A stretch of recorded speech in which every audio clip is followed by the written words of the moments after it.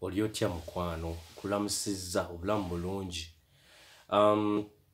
Tukyali ku nsonga yaffe twagala tulabe omugagga ono ategeeza ki n'okugamba nti the rich don't work for money. Abagagga tebakolera ssente. Ekintu tugenda kwongera tukitangaaza abantu bakibuuzizza kati bwe tebakolera ssente olwo bakolera ki? Tugenda kukijjayo mulambula nange olabe ki kye yali ategeeza. Ne twongerayo n'akugamba for the next several weeks Mike and I ran around our neighborhood knocking on doors and asking our neighbors if they would save their toothpaste tubes for us. Ennaku ezaddako obuvubuka buno obubiri bwagendanga ku mirwano nga bugenda busolooza toothpaste obuntu obuweddemu obucupa obuweddemu Colgate. Jjukira edda va ku buno bwa plastic obuzze ne waliwo obwo obucuba obukadde bwalingangamu engeri y'oluuma. Tulabe wansi. With puzzled looks, most adults consented with a smile. Some asked us what we were doing, to which we replied, we can't tell you, it is a business secret. So abamu babiranga bewunya bana abavubuka obucubu babunoonyaako ki obuweddemu Colgate oba eddagala ly'amannyo. Amba tufaayo tukyakiru secret ya business. My mom grew distressed as the weeks wore on. We had selected a site next to her washing machine as the place we would stockpile our raw materials. Mama kale yaggwebwako emirembe ng'alaba abavubuka baleeta obuntu we babupanga ate waakolera. In a brown cardboard box that one time held cut-ups bottles, our little pile of used toothpaste tubes began to grow. Babiterekanga mu kibox kyali kikadde. Pile zaabwe ne zibeera nga obuntu buwezeemu. Finally, my mom put her foot down. The sight of her neighborhood's messy, crumpled, used toothpaste tubes had gotten to her. Lumu mama nabiranga, ejajiba lyasobeddwa labe wantu we walongoosa watandise okukyafula bayiyeewo, you can imagine obuntu obuweddemu toothpaste obutube baana babupanza awo bonna bukadde obumu buddugala bonna twala kyonna kyekiri babupanza omukazi asubiraga bannaye ki kye tuliko. Omukadde n'addamu n'ababuuza agamba, what are you doing boys? She asked. Mukola ki? And I don't want to hear again that it was a business secret. Njukira buli we yababuuzanga luli nga bamugamba it is a business secret. Tebaagala gyesanguza kati kyalemedeka gawe mutambuulira saagala kudayo kudda biri bye mwogera. Do something with this mess or I am going to throw it out. Munzijeeko kasasiro wammwe ekitali ekyo ngenda kasuka. Ndabikasuka wabweru. Mike and I pleaded and begged, explaining that we would soon have enough and then we would begin production. We informed her that we were waiting on a couple of neighbors to finish using up their toothpaste so we could have their tubes. ne beegayira ne bakakasa maama mukwano lindako ekintu tudde tunnaba kitandika naye tulinayo twagala obuntu buwere waliwo abatannaba kutuwa twagala bamala okozesa gundi eddagala ly'amannyo liggwemu babere nga batuwa obuntu tutandike. Mom granted us one week extension. Nyaabwe nakkiriziganya nabo ng'asobeddwa ayagala okulaba abadde bakola ki. Daga kale mbawadde 1 week. The date to begin production was moved up. The pressure was on. My first partnership was already being threatened with an eviction notice from our warehouse space by my own mom. Nzowulira akozesezza lulimi lwa basuubuzi. Production bagyongezaayo jukira tebannaweza raw materials zaabwe. Partnership waabwe gubongeddemu nyaabwe ayagala bagoba mu warehouse we wali nyaabwe wakolera bwe baateeka ebintu mu njuye abikooyeemu. So eviction notice yali nyedda 1 week is over. It became Mikey's job to tell the neighbors to quickly use up their toothpaste, saying their dentist wanted them to brush more often. Anyway, so basobeddwa mu warehouse bagala bagobayo bintu bipayirinze baddugaze ekifo kyonna kati ono bagamba kiki pressure erinnye kobbo tonabanga Mike natandika okugenda nga agamba bannaye musenye omusawo w'amanyi yabagambye musenye ekitali ekyamannyo gagenda kukola ki kulwala mbere nga muddayo jali. I began to put together the production line. Production inetandika olwo batandise okupanga wawe bagenda okukolera. One day, my dad drove up with a friend to see two 9-year-old boys in the driveway with a production line operating at full speed. Kitawo lumwakomawo ne mukwano gwe asanga abavubuka myaka 9 bataddewo ssebo factory namba mu lujja batandise bali mu kukola. There was fine white powder everywhere.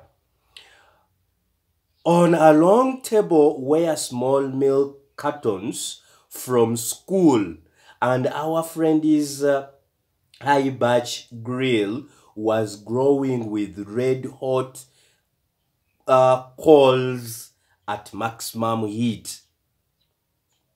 Antolo factory etandise buli wamu wajjudde powder jukira buli obuntu wabukuutanga ne buvaako baali bateekako paint bwe wagijjangako powder yenna ajjudde mu lujja omuliro bagutadde kusobola kuzisa n'omuliro basobola okusaanuusa akali akagundi ka tube. Dad walked up cautiously, having to park the car at the base of the driveway since the production line blocked the carport. Kitaabwe n'aparking emmotoka y'ebbali eri wansi anti olujja lwonna balukoleramu. N'atambula yeetegereze alaba abantu be bakola ki. As he and his friend got closer, they saw a steel pot sitting on top of the coals. Yene mukwano golo basembedde balabe ki mutawaana kyogwagudde ewaka. Bagenda okulaba ekisuwa ekinene ekya steel kitudde ku muliro, with the toothpaste tubes being melted down, nga bali mu kusaanuusa butube bulijjukira buno bwe tulaba kati obwa plastic luli bwalinga bujjira mu gundi lulinga oluuma. In those days, toothpaste did not come in plastic tubes. The tubes were made of lead. Ngera we tugambye akantu ako kali kakolebwa mu lead kalimu oluuma si plastic ono gwe tulaba. So once the paint was burnt off, the tubes were dropped in the small steel pot, melted until they became liquid. Butube bamaze obujjako langi kati babuteeka ate mu kasuwa akatono ne bakasaanuusa paka we bafunamu mu ngeri nga ebiri mu liquid form mu ngeri y'amazzi nga biyiikayiika. And with my mom's pot holders, we were pouring the lead through a small hole in the top of the milk cartons. Nga bakozesa ebisitula bya maama begenderezanga ne baddira leedi omusaanuuse nga bamuyiwa mu carton ziri ze baleese mpola mpola tebajja. The milk cartons were filled with pasta of pelis. The white powder everywhere was the plaster before we mixed it with water. In my haste, I had knocked the bag over and the entire area looked like it had been hit by a snowstorm. The milk cartons were the outer containers for plaster of Paris models. Nga wonna baddu kugamba, you can imagine wonna wajjudde langi, wali disorganized. Jukira ebintu bye baagiranga kali kalangi womala okajjako kafuumuuka wonna kugamba walinga ewali snow jukira mweru nga wonna wagize nga bayiwa mu kantu kalinga kikontaina tukiyite kimolda nga muvaamu bugundi engeri y'obuddole nga babukoze bwakayiwa muli ne keefoominga nga kaddole agamba plaster of Paris models bwe baali bakozeemu. My dad and his friend watched as we carefully poured the molten lead through a small hole in the top of the plaster of Paris tube. Kitaabwe ne mukwano gwe beetegereza abaana abato bye bakola. Careful, my dad said. Anti alaba mutabani we alikutte ebintu byokya jukira okusaanuusa ekyuma ekyo kiba kyokya. I nodded without looking up. Atunuulira byataddeko omutima guli wali. Finally, once the pouring was through, I put the steel pot down and smiled at my dad. Nga amaze okayiwamu bulungi n'ateeka wansi n'asmiling eri kitaawe. What are you boys doing? Kitaawe kati abuuza. Batabani mukola ki? We are doing what you told me to do. We are going to be rich, I said. Nekamuddamu nekamugamba, tukola taata kye watugambye. Tugenda kubeera bagagga. Jukira eri emabega yamugambye taata njigirize engeri y'okubeeramu omugagga. Kitaawe n'amugamba kozesa ki omutwe gwo. Kati bwe baatuddeemu ne partner we Mike, kye kino kye bazze nakyo bakole bu molds batandika okukola ki okubutunda. Yep, said Mike, grinning and nodding his head. We are partners. Nenadamu chayogedde eri kitaawe gamba tuli ba partners. We are in business. And what is in these plaster models? Dad asked. Kati olwo biki ebiri muno? Kitaawe abuuza. Watch. Tata wetegereze. I said, this should be a good batch. With a small hammer, I tapped at the seal that divided the tube in halves. Cautiously, I pulled up the top half of the plaster model and a lead nickel fell out. Ng'amaze okikoona bulungi bw'okoona eno jjukira waggulu. Tugambe ng'akola ki amabuloko oba mulaba method eno empya gye bakozesa bw'ayiwamu musenyu gwe gubadde guze n'akikoona kati luno olubaati olumodolinga n'oluggyako. Oba ndowooza nga bwe bakola cooka ndowooza ke kaakalungi. Bayiwamu kagundi kaabwe ka cooka ng'akyali mu liquid form ne bagenda nga bakakoona kati ekyuma ekyo kitwale ntu kyakozesa akagyeko. Oh my God, my dad said. You are casting nickels out of lead? Mukola bu nickels okuva mu lead? That is right, Mike said. That chetuliko. We are doing as you told us to do. We are making money. Tata tukola ki watugambye. Tuli mu kukola sente. Ulira obuvubuka buno. My daddy's friend turned and burst into laughter. Kimukwano gwe yali naye ye yasika busesi. My dad smiled and shook his head. Nange.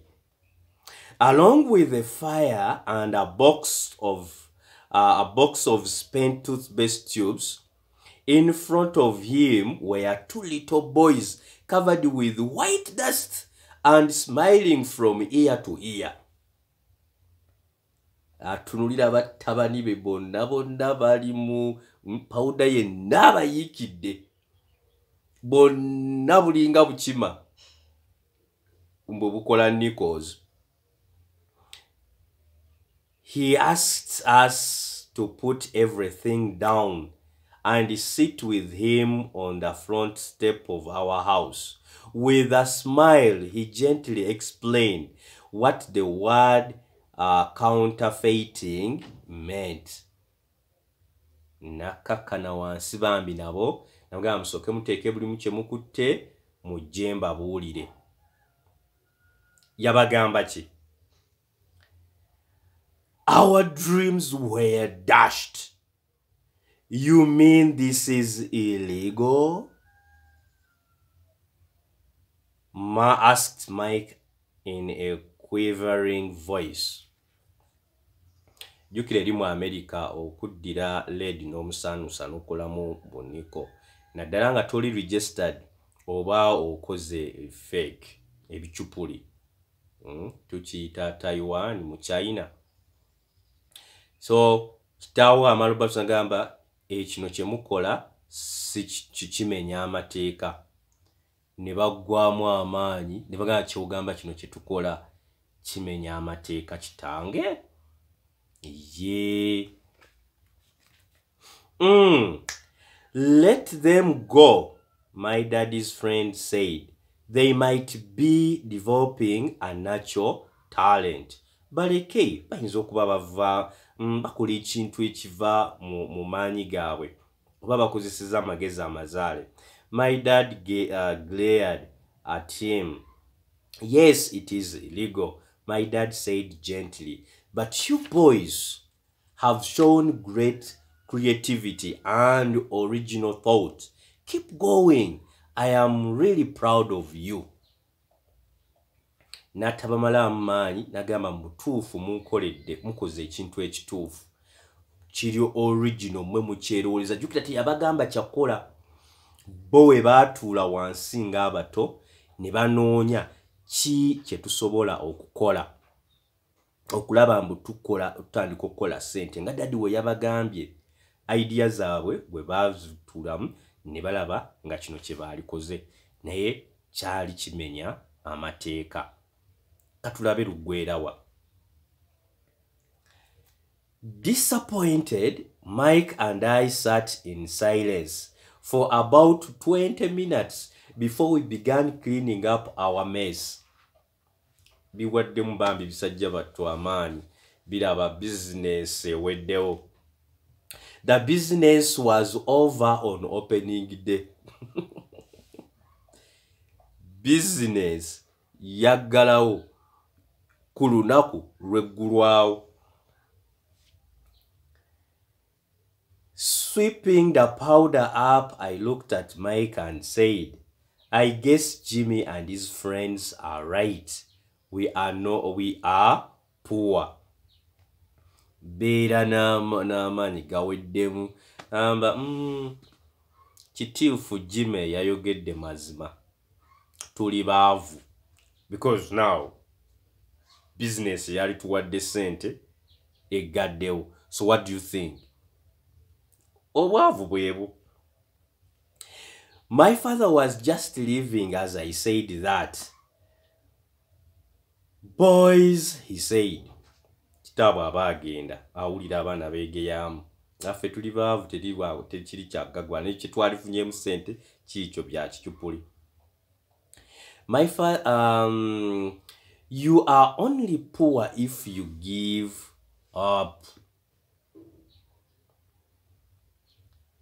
Oli mwavu era osigala ng'oli mwavu singa olekeraawo, singa obivaako. Wano bw'otunuulira abasinga tuvuddeyo n'ebintu bingi. Abasinga twefubyeko mu butuufu e Uganda. Abaana twefubyeko. Abavubuka abato basanga bakola kino na kiri, bakoze emirimu egy'enjawulo.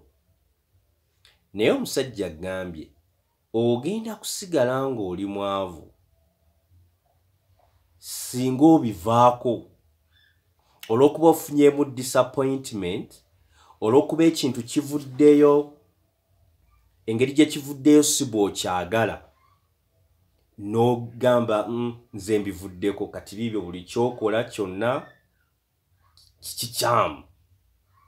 Obadde okola ku streets za Kampala, KCC yazze yatutte ebintu byo ebasibye, bw'ovuddeyo bivuddeko buvi.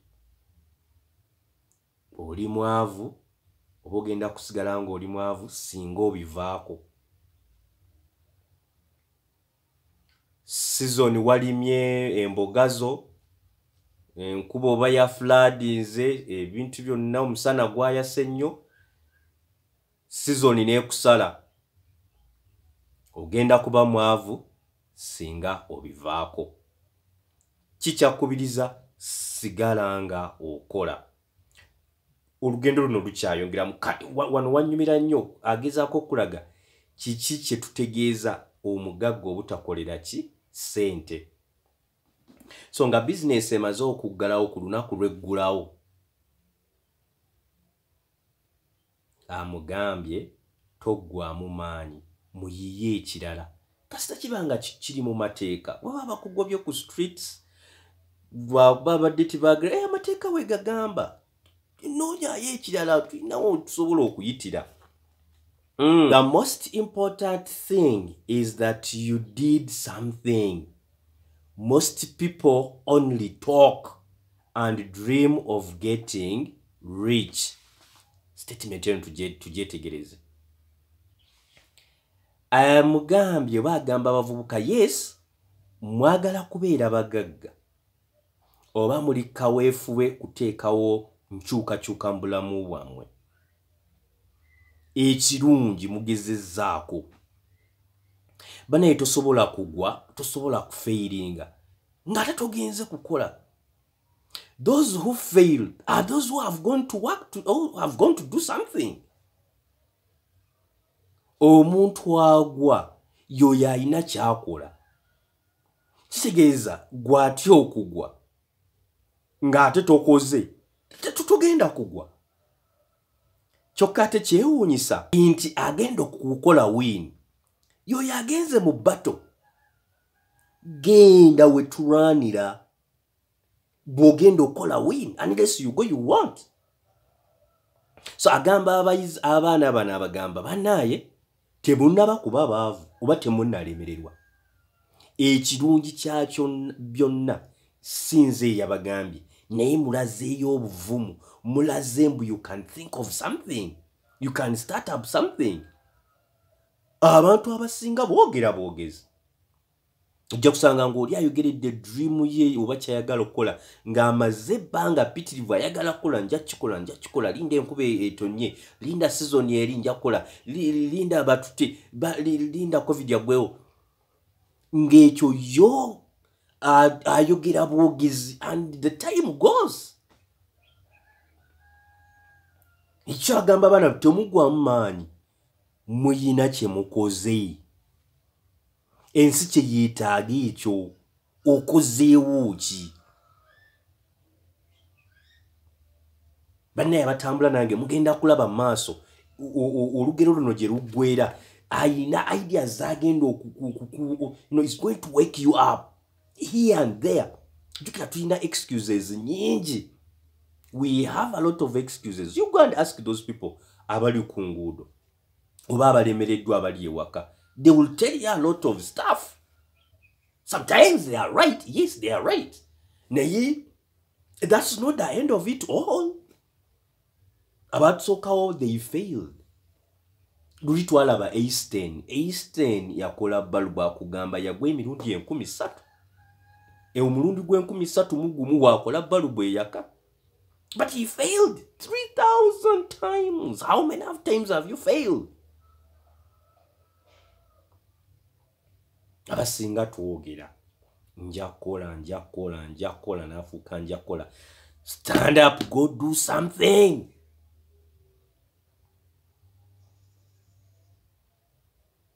Go do something. Tujja kutandikirawo olunaku oluddako.